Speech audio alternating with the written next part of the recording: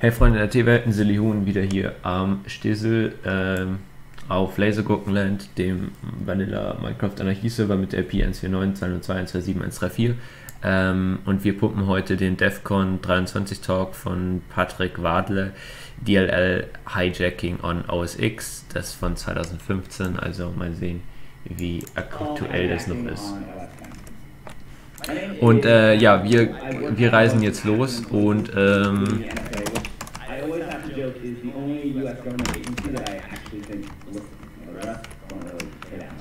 ja, genau, und wir reisen jetzt in ferne Länder.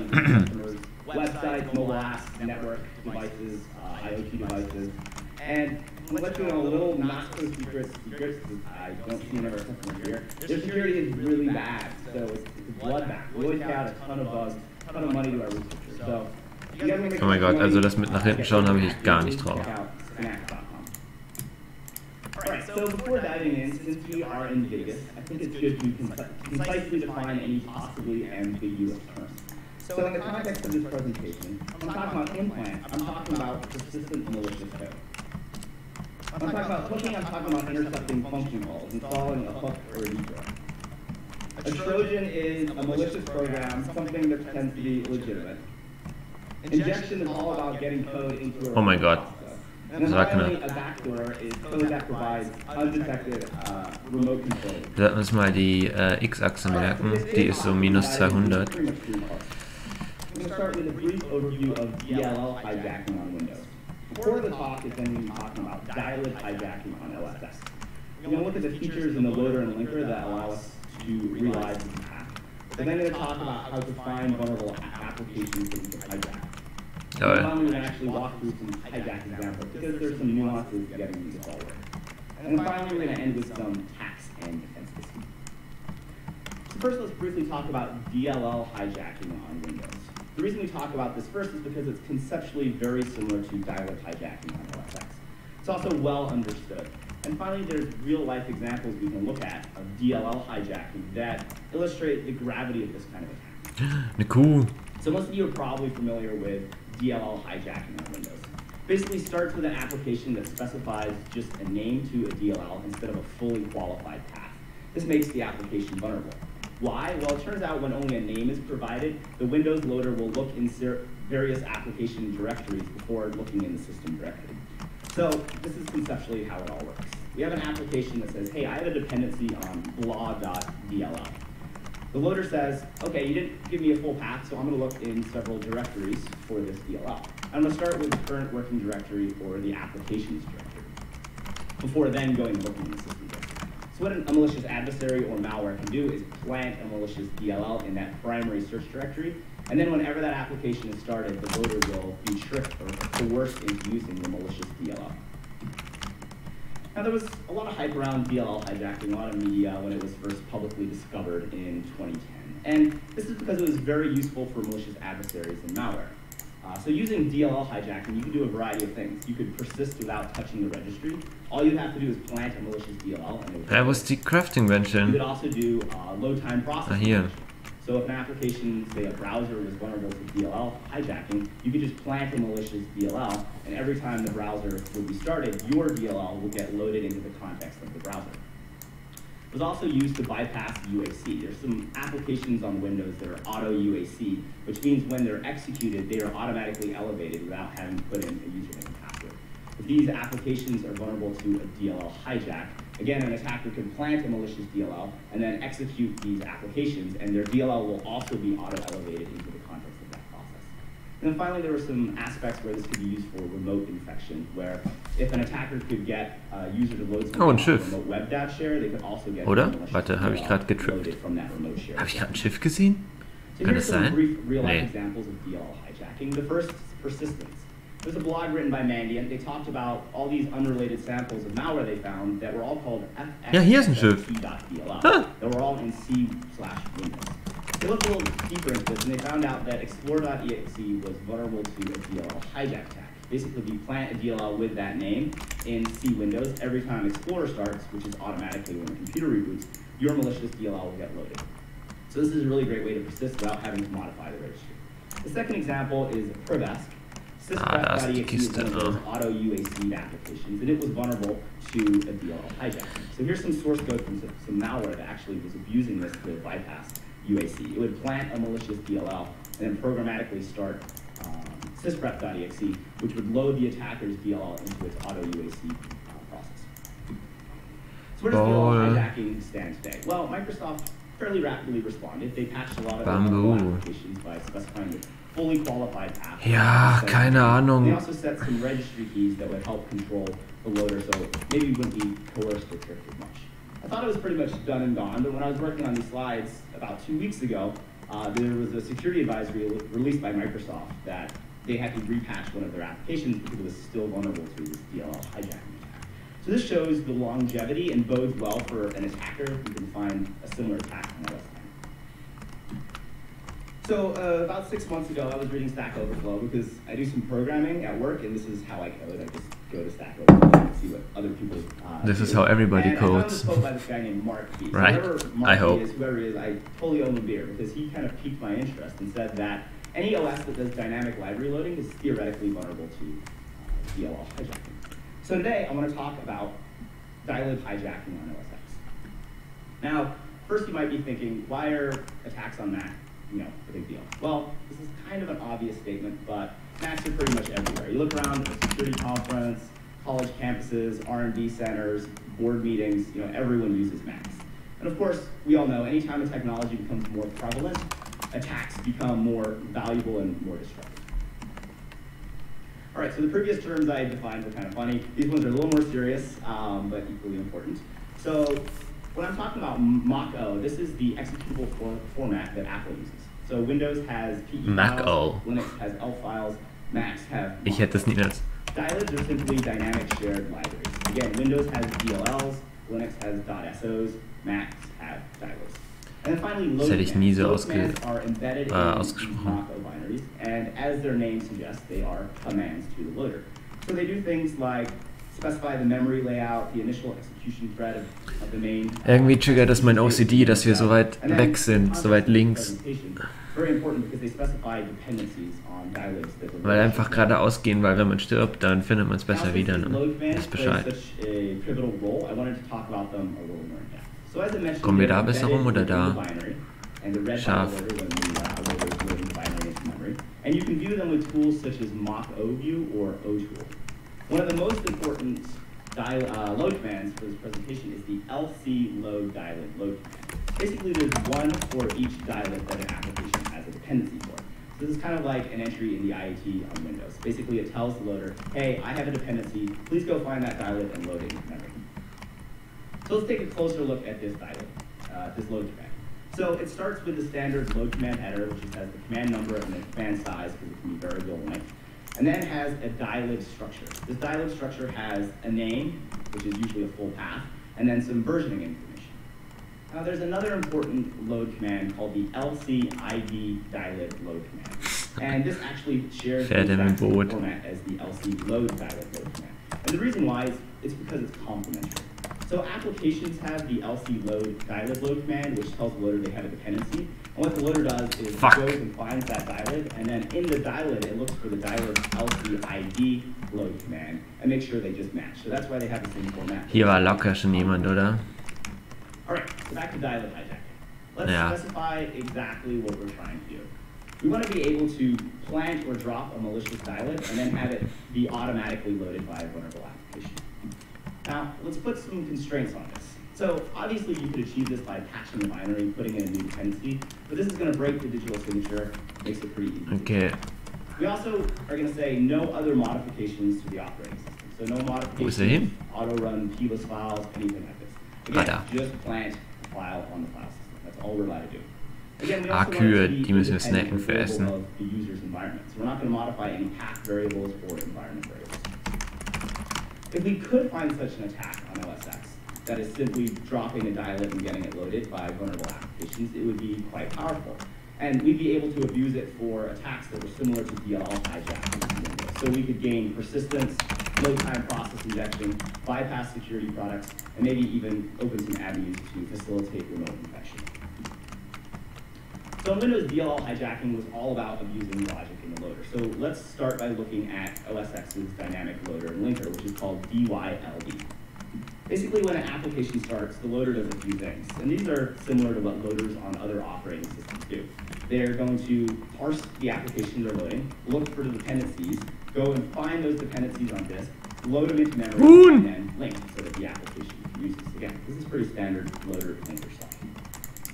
If we take a little bit of a closer look, we can see exactly what DYLD is doing. So when a new process is started, the first code that executes in user mode in that newly born process is DYLD_start. Geht aber auch schon wieder gut zurück auf Kurs. Ah, richtiger Boot-Main. Ich sollte mal... Ja, nee, kein Bock jetzt hier auf Boot machen. Step 4 actually starts to parse the dependent dilibs and begins to call load library on each to start the loading. These moves. There's these various prerequisite functions that are called that do some parsing and some other analysis. And then finally in step 6 it's called load phase 6, which actually loads the dilib into memory and does all the linking. So that's a brief overview of DYLD. So let's talk about finding some logic that we can abuse. Schwein. So basically we want to look for two scenarios. Kann ich das? Ah, fuck. Is there code within the loader that doesn't error out if the dilib is not found? And in the second scenario, wo ist er hin? Da. Is there code again within the loader that looks for dilibs in multiple locations? In either case, if the answer is yes, we may be able to hijack via dilib hijack. Why? Well, think about the first scenario. There's an instance where an application has a dependency and that dependency is not found. Dieses Slot im Inventar Saving. Kann ich damit essen? Wenn ich so auf ein anderes Ding gehe?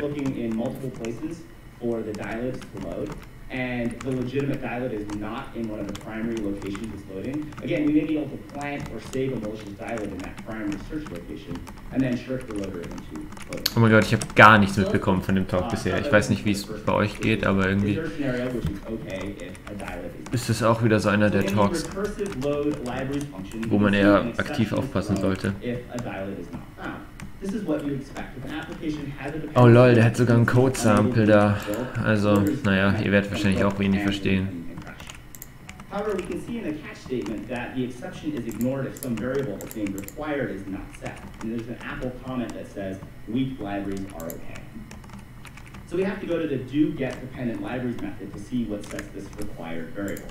We can see some code that's iterating over various load commands, and we can see logic for the LC load dilib, which we talked about. And there's a new dilib, a new load command called LC load weak dilib. If the load command is this new LC privacy dilib, that required variable is set to false, which is good. That means the exception is going to be avoided.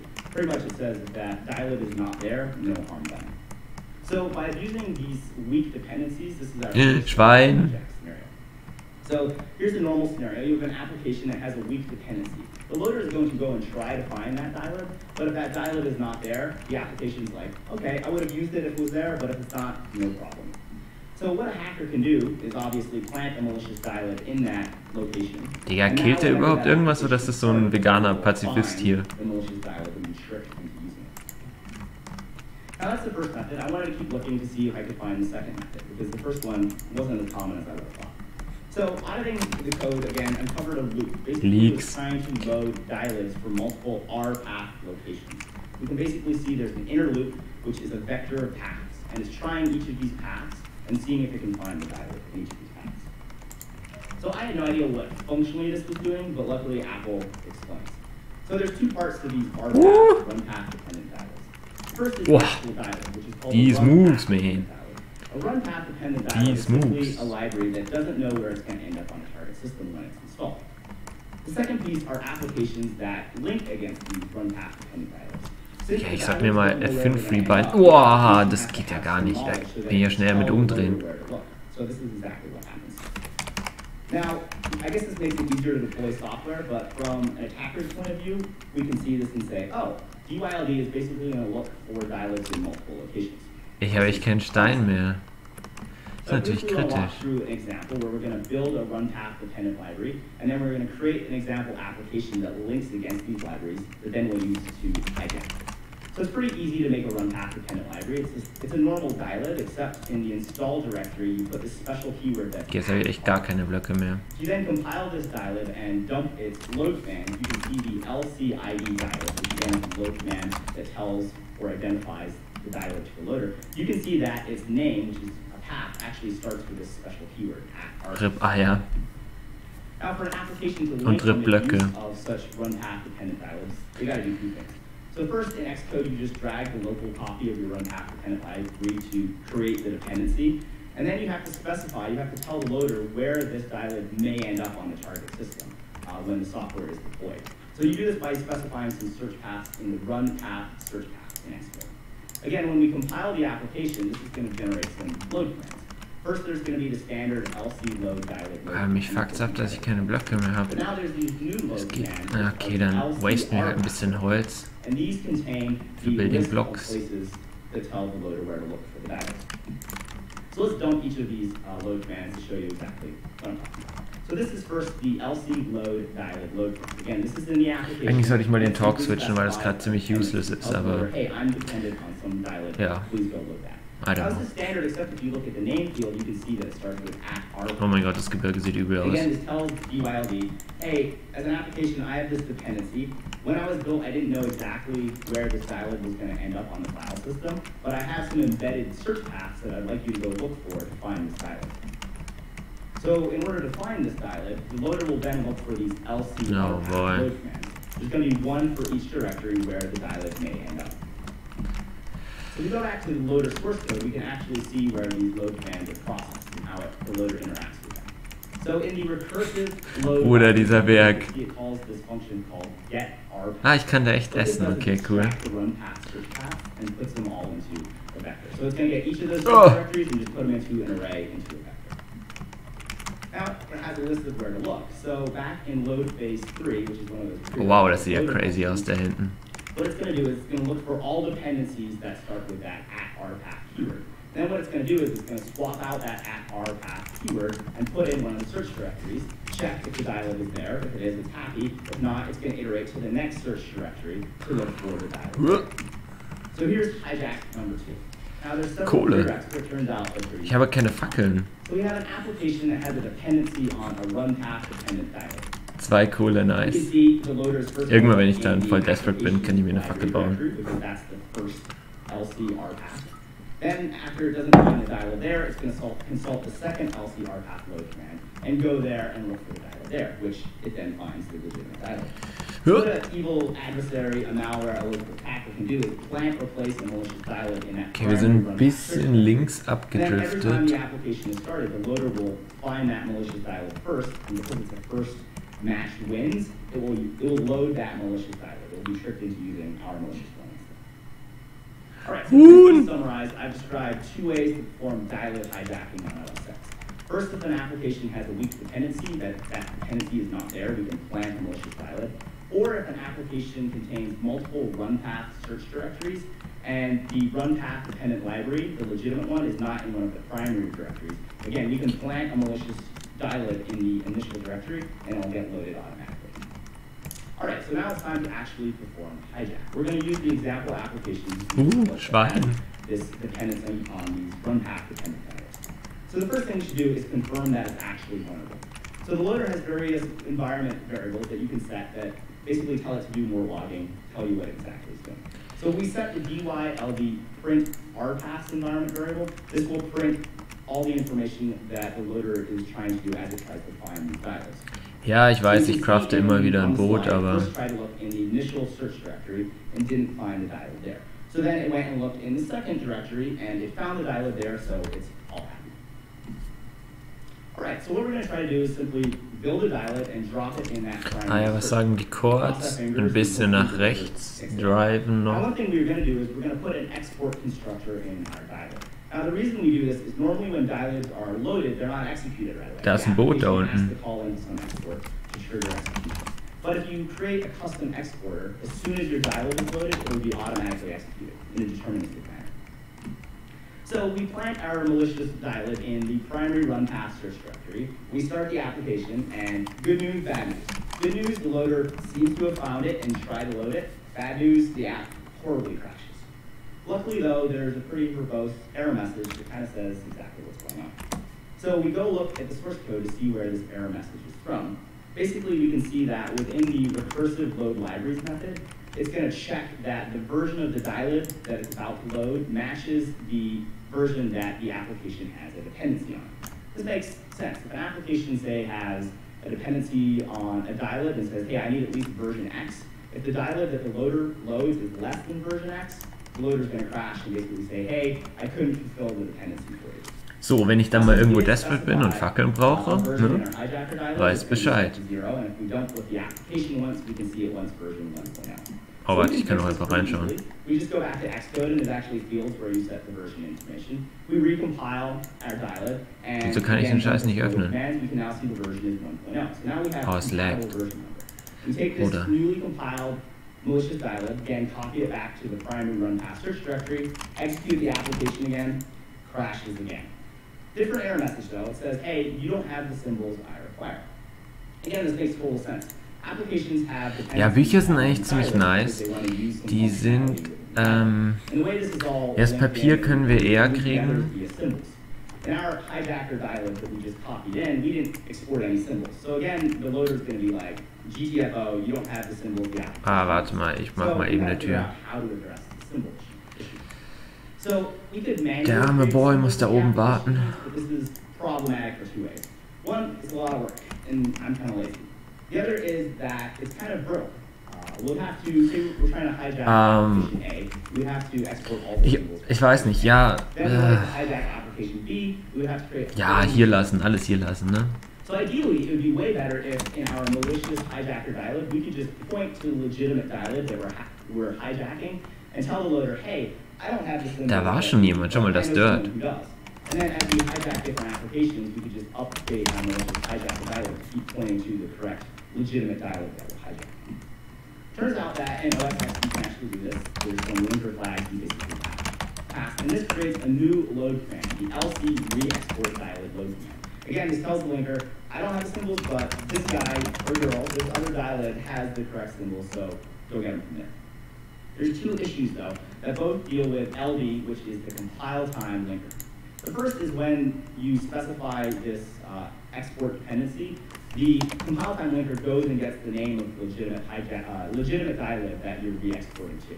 Since this is a run path dependent dilib, its name is going to start with this @r keyword. Now, this is only a problem because when the linker, the runtime linker, sees this LC re-export dilib load command, it doesn't actually resolve that @rpath keyword. It doesn't treat it special. So it just tries to go to the file system and look for a dilib that starts with @rpath, which obviously is not going to exist. The other problem is LD, again, the compile time linker, will not allow you to link against or re-export to another dilib if that dilib is a system dilib under an umbrella framework, which a lot of the ones dilibs that we want to hijack are. So we can get around this by just linking against a fake dilib. This will allow us to compile, and then we can patch or fix up this LC re-export dilib load command so that it points to the correct dilib. Turns out there's an Apple tool to do this. It's the install name tool. Basically, you give it a few parameters. You give it the existing name or value in the LC re-export dilib load command. You give it the new value, which again, this is the full path to the legitimate dilib that we're hijacking, and then the path to our own hijacker dilib. And then when we run this, you can see in the slide, it's going to fully update the LC re-export dilib. So that'll point to the correct dilib that we are hijacking, which contains all the symbols that the application needs. Oh, warte. So we take this build, falsche Richtung, ne? Copy it again back into the primary search directory, execute the application, and it finally works. Basically, our malicious dilib is automatically loaded and executed. All symbols are re-exported to the legitimate dilib so that the application runs and the user doesn't see anything fishy going on. All right, so now let's talk about some attacks and some defense. The attacks we're going to highlight, in my opinion, are pretty damaging and allow us to achieve all these cool hacks and malicious activities by simply planting Was ist denn da unten? spooky. Was ist ein Also, Schild? it's unlikely to be patched out because we're using legitimate functionality of the OSX loader. And it's also unlikely to be detected by security products because the problem is the loader is doing the one that's loading the malicious library. So that's, again, kind of which is abusing legitimate techniques, so that's hard for security products to detect and block. So first I want to talk about automation. So in order to do this dialed hijack attack, you have to have a vulnerable application. You can't indiscriminately just target any application. So I wrote a little script that basically scans the either your running processes or all files on the file system and looks for applications that are vulnerable to either of the two hijack scenarios we described. And we can see that it found about 150 binaries on my box. So that's good. There's a lot of targets we can go after. Now, I can't list them all, but these are some of the ones, maybe some of the more well-known ones. You can see Apple has a whole list. Third-party applications like Microsoft have a whole bunch. This is a little funny because all their Office products were vulnerable to DLL hijacking on Windows. They're also vulnerable to dialed hijacking on OS X. And then a lot of third-party ones like Google, Adobe, PGD Tools, Dropbox. We can hijack any of these applications. Also recall, talking a little bit more about automation, that in order to successfully hijack an application, we had to craft a dialog that had the correct version number and also re-exported the symbols to the correct dialog that we were hijacking. This was kind of a pain to do manually. So again, I wrote a script that basically takes a generic hijacker dialog and configures it for the target ist da Land?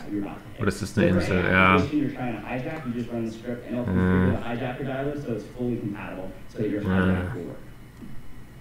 Alright, so we're going to talk about persistence first. This is probably one of the best uses of attack. Again, our goal is to gain automatic and persistent code execution by simply dropping a dialog to disk. All we're going to do. Benefits of this, again, there's no binary or OS modifications. We're not breaking any digital signatures. We're not modifying any key lists or auto-run locations that might be monitored. There's also going to be no new processes. Our dialog, our malicious dialog, is going to get loaded into existing process. So the user's not going to see any new malicious processes running if they do a PS or check out activity monitor. Also, it's going to be hosted within a trusted process. This is good because a lot of times trusted processes are allowed to do more things than untrusted processes. And again, it abuses legitimate functionality. Anytime you have an attack that abuses the legitimate functionality, it means it's probably going to be harder to patch and detect. All right, so on my box, there is an application called the iCloud Photo Stream Agent. It's Apple daemon. It gets automatically run whenever the operating system starts. And it turns out it's vulnerable to a dialog hijack. So what we can do is configure our malicious dialog so it's compatible with iCloud Photo Stream dialogs. Ich hasse diese Bugs. Also mit Flüssigkeiten arbeiten irgendwie seit der neuen Minecraft-Version. Buggy as fuggy. We can also use dialog hijacking to gain persistent code execution within a process anytime it's started. Now, there's a number of ways to do process injection. Nee, oder? Das ist doch generiert. An external monitoring component that's waiting for your target process, for example, the user browser. And then as soon as that browser comes up and you want to inject code into it, you allocate some memory, you copy in some shell code, you spawn a new thread. This works, but it's kind of noisy and a little bit complicated and easy to detect. Dialog hijacking can achieve the same kind of thing, code execution within a target process, without any of these downsides. So Xcode is an attractive target for malware because I think malware could use it to infect all deployed binaries, kind of as a propagation vector. So Xcode is the Apple IDE. It's what developers use to build applications. I thought it'd be really cool if there is malware that's running within the context of Xcode's process. It's basically watching for a release build. And as soon as the developer builds that release build, the malware could either subvert the source code or actually at the compiler level inject some malicious code so that now the release binary is infected, and as it goes out, it'll propagate malware. So it turns out that Xcode is vulnerable to a dialog hijack. So again, we can customize, configure a malicious dialog, simply save it to the file system. That's all we have to do. Now, every time Xcode is started, our malicious dialog will get automatically loaded by the loader into Xcode's process space. You can't trust the compiler, you should pretty much just go home. Another use of dialog hijacking is to bypass security products. Again, the goal here is we want to do something that normally would be blocked or disallowed. There are a lot of ways to maybe individually attack personal security products, but dialog hijacking provides kind of a nice generic way to bypass. Gut, das war jetzt ein Flop.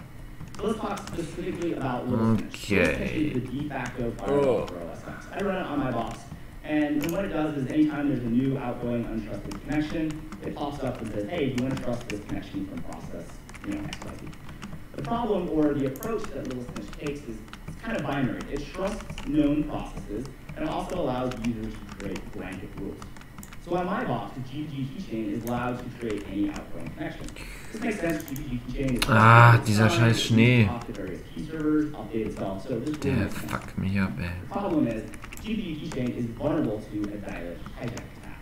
So what this means is we can plant a malicious DLL, and then every time GPG keychain is started, either irgendwie bin ich noch ein bisschen am Struggle mit dem Switchen. Or by the user, the malicious DLL will get automatically loaded and executed and now be in the trusted process context of GPG keychain.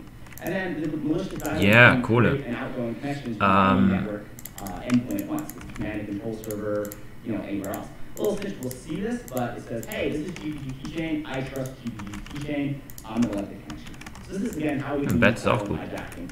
Na gut, kann ich jetzt nicht aufsammeln. Now, so far we've talked about local attacks, and these are great for persistent malware.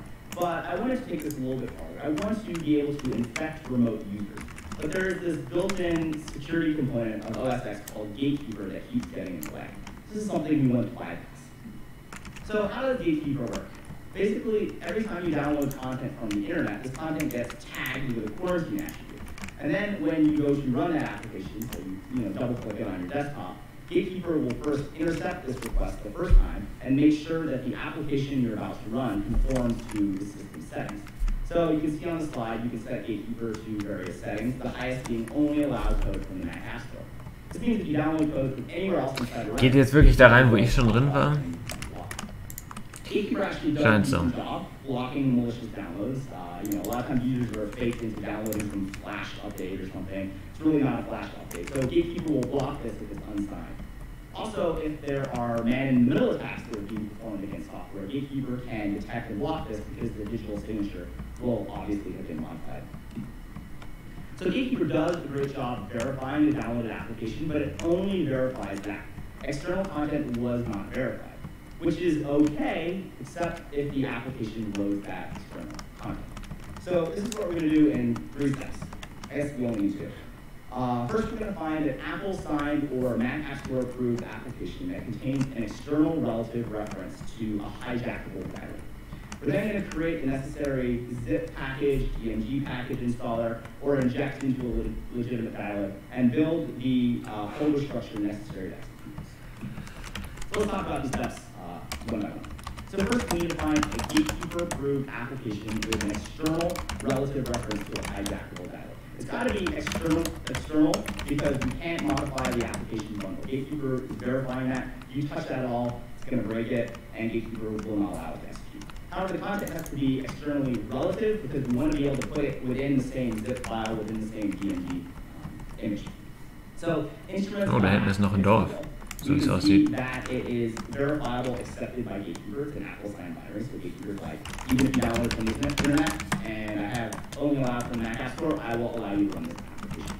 And if we don't, it's load command. You can see it has an LCR path that's relative externally to the application bundle. This is because the instrument expects to be installed under Xcode.application. So at runtime, it kind of goes up into Xcode's shared framework directory and looks for shared DLLs there, but we can use this. So now let's create a DMG image. We can also create a zip file or inject this into a legitimate download if it's over HTTP.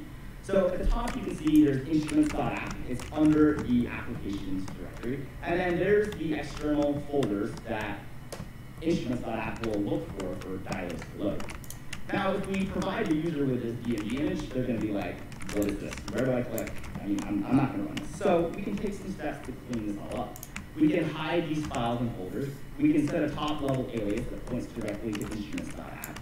We can change the icon. We can change the background. Again, we can modify all of this because we're not modifying the digital signature of instruments.app itself. So, if you're downloading a Flash installer, a legit Flash installer over HTTP, and this is what you get, you're probably going to run it. All right, so this is how this all happens. So again, we have max Gatekeeper settings. We say only allow code from the Mac App Store. And then we have this malicious DMG that has our unsigned malicious DLL, which should not be able to execute because it's not from the Mac App Store. And then instrument.app. So when the user clicks it, they'll get a standard pop-up. This is the standard. Oh, das sieht doch gut aus hier. Any content you download from the internet. No. Even if it's signed, validated, you're just going to be like, this is from the internet. The Users probably going to click OK because they just downloaded some software that they want to run. And if they do, even though Gatekeeper is set to only allow code from the Mac App Store, it will actually load our malicious unsigned dialog because it doesn't check for that. Apple actually hashed this, so we're safe now. Gave me my first CVE, which I'm kind of stoked about. But this was problematic until they patched it because this allowed hackers to kind of go back to their old tricks and infect, get users to download malicious software and infect themselves. So the way most hackers, non-nation state people target Mac users is by getting people to download malicious software. So you go to a website, it tells you there's some HD codec you got to install. You have to download some, Flash installers, stuff like that. Ja, von wann ist der Talk? 15. Also ein Flash-Installer gibt es ja wohl heutzutage nicht mehr. Gatekeeper would block this because those were unsigned, malicious binders. But now using this attack, hackers could go back to their same techniques and infect Mac users. Now, hopefully we're all security conscious professionals here, so we're unlikely to be downloading shady content. However, we do all download software. And since the Mac App Store is so constricted, a lot of us go get the software from the company's website. So if you want to download Photoshop, you probably go to adobe.com, Microsoft Word, you go to Microsoft.com. And this is problematic if this software is distributed over HTTP, because what this means is now a nation-state adversary or an adversary that has network-level access can inject malicious code into these downloads, and Gatekeeper will no longer detect that they have been tampered with. Now you might be thinking, 2015, how much software is really distributed over HTTP? So when I was doing this research earlier this year, I looked at my dock, and about 2/3 of the software that I installed on my computer had been distributed to me over HTTP. Now you might be thinking, all right, Patrick, you are a malware analyst, security guy, you're probably downloading a lot of random tools from random third-party sites. Not too surprising that it's over HTTP. So I said, all right, fair enough, let me look at security. Leder, boah, das brauche ich bald, aber nee. How do you think right? Well, it turns out, again, when I did this research earlier this year, every single third-party security product that I downloaded was downloaded over HTTP. So again, this means any network-level adversary could have easily intercepted this download, injected malicious content, and now Gatekeeper would not flag that the binary had. Ja, cool. Also diese Dörfer sind ja alle ziemlich wack. Das muss man doch ehrlich mal sagen. So I built a proof of concept piece of malicious code that was distributed as a malicious DMG or zip file, or it could be injected to a legitimate download if it was over HTTP. When executed, it would persist as a via dialog hijack. But then exfiltrate some data to a command and control server. Okay, wir sind wieder gut auf Kurs auf 200. Yeah, this isn't the most sophisticated piece of malware, but I think it represents well what most malware Schwein? Persist, exfil, download, and execute. Also, you don't need root to install this. Then I wanted to test this against these third-party security tools. And the test I thought was simple but realistic. Would download the security product over HTTP, update it so it had the latest signatures, and then I would run my downloaded.dmg image to see if the antivirus product or the firewall detected the attack. And I skewed the test towards the third-party security products by saying if they detected any component of the attack, that was a win for the antivirus product or the firewall, a loss for the malware. So if they detected the Gatekeeper bypass, they detected the persistence, they detected the exfiltration of data, the download, the executive command, any of those detections would be a win for the antivirus company. Now, probably not too surprising to you guys, none of them detected any of this. So again, this really just kind of re-exposes the, in my opinion, the ineptitude of an entire industry that unfortunately charges us for their costs. All right, so pretty much things are kind of broken. So I wanted to briefly talk about some suggested fixes. First, since dialog hijacking is legitimate, ist es jetzt... Ja, okay. Das andere ist Food.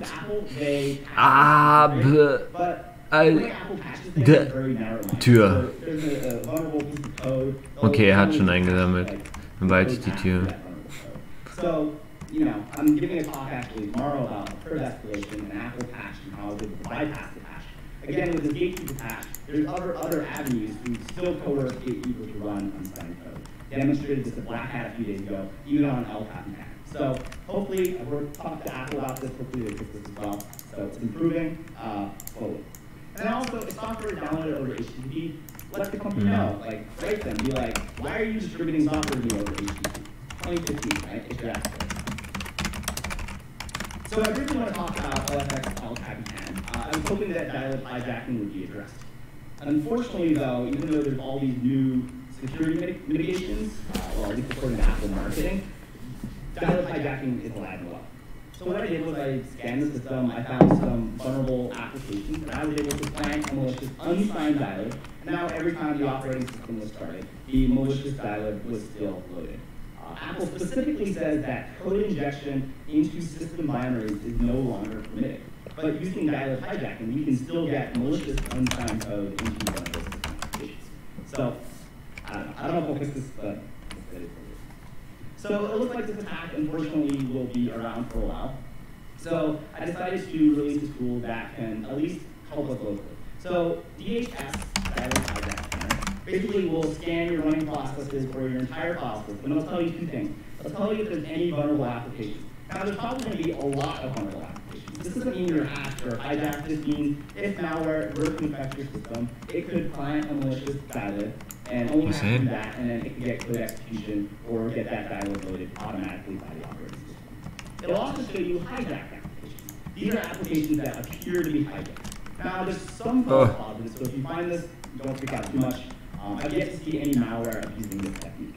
But this will detect all the attacks I talked where if someone does plant a malicious dial-up to hijack a legitimate one, this tool will detect that.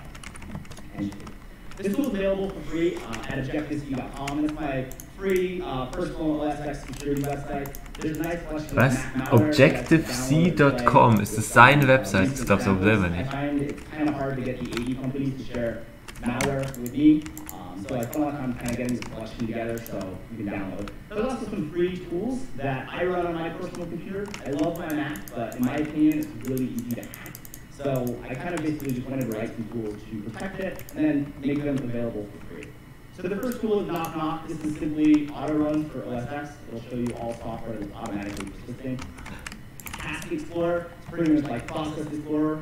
This is internal tools for Windows. Shows you all the running tasks. If they're signed, it has virus total integration, allows you to see loaded dial-ups, so it would show any of these injected hijacked dial-ups, network connections, open files, and then finally BlockBlock. BlockBlock is simply a firewall for persistent auto-run location. So it will monitor the file system, and if malware tries to persist or install itself, it will detect it. All right, so wrapping this all up. So we've talked about a relatively new class of attack that affects OSX. Pretty much affects everyone. It affects Apple applications, it affects third-party utilities, and it abuses legitimate functionality, and it's fairly stealthy. And using this attack, we can do all sorts of cool things. We can persist really stealthily. We can gain low-time process injection, even on El Capitan. We can bypass security products, and we can also facilitate remote infections. So until Apple fixes this, which they may or may not, I would recommend scanning the system, make sure you're not hijacked. Really doubt that you are, but can't hurt. Also, only download software over HTTPS. And if you see a company distributing software over HTTP, send them a little nasty email or something. And then, this is my personal opinion, I don't think antivirus products are worth paying money for. They cost money and they don't really affect anything. All right, so that's a wrap. We have 2 minutes for Q&A. You can find me on Twitter, email, slides available for download. I wrote a white paper about this technique for virus bulletins, so if you want to read all the excruciating technical details, and check out objectivec.com, and also check out Synax.com. We're an awesome company. So, that's it. Are there any questions? Yes?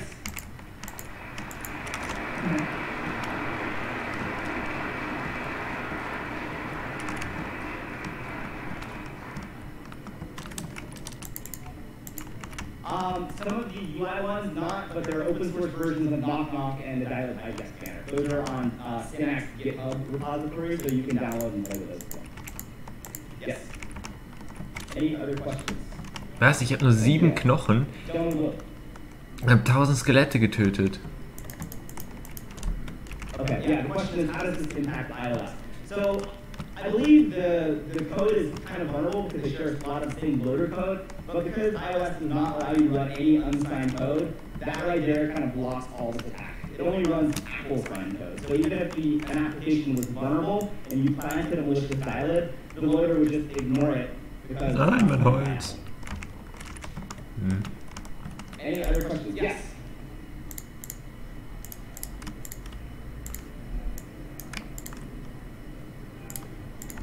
Fuck, falsch That's a rum. great question. So I think one thing, the question was, could you require the dildos to be signed or something? So Apple, I think, should say, if I'm an Apple sign process, I should only be loading Apple sign binaries.